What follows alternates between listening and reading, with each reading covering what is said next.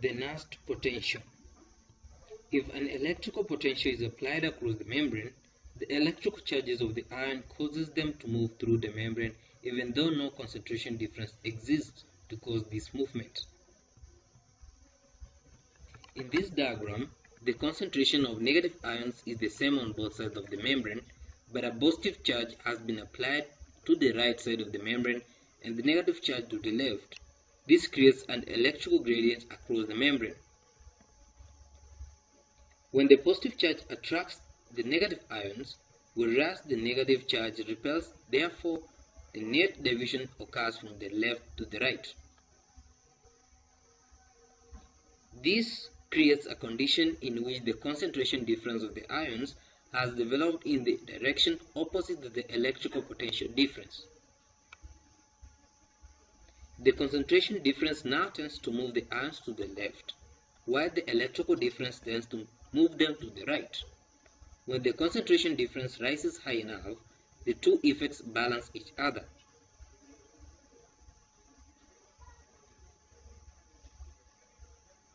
At the normal wood temperature of 37 degrees Celsius, the electrical difference that will balance a given concentration difference of univalent ions, such as sodium, can be determined using the formula known as the Nernst equation.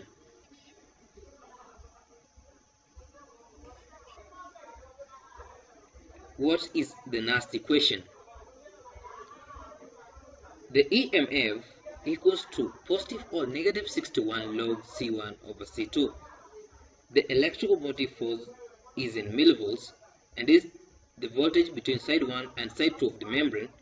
C1 is the concentration of side 1 and C2 is the concentration of side 2 of the membrane.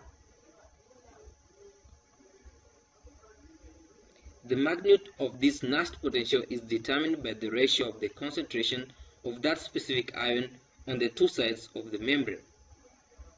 The greater this ratio, the greater the tendency for the ion to diffuse in one direction, and therefore the greater the Nernst potential is required to prevent this additional net diffusion. When using this formula, it is usually assumed that the potential in the extracellular fluid outside the membrane remains at zero potential, and the Nernst potential is the potential inside the membrane.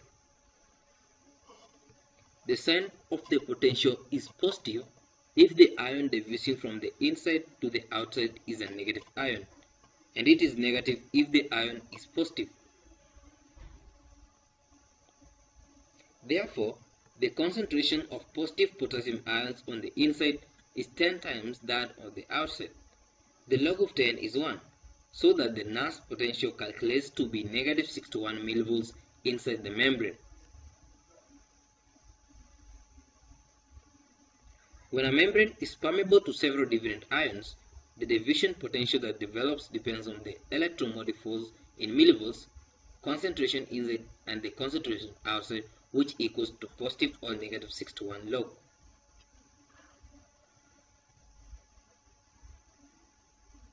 We have three factors: the polarity of the electrical charge of each ion, the permeability of the membrane to each ion, and the concentration of the respective ions on the inside and outside of the membrane affecting these electromotive force. Therefore, the following formula, called the Goldman equation or the Goldman-Hodgkin-Kars equation, gives the calculated membrane potential on the inside of the membrane when two univalent positive ions such as sodium and potassium and one univalent negative ion like chloride ions are involved.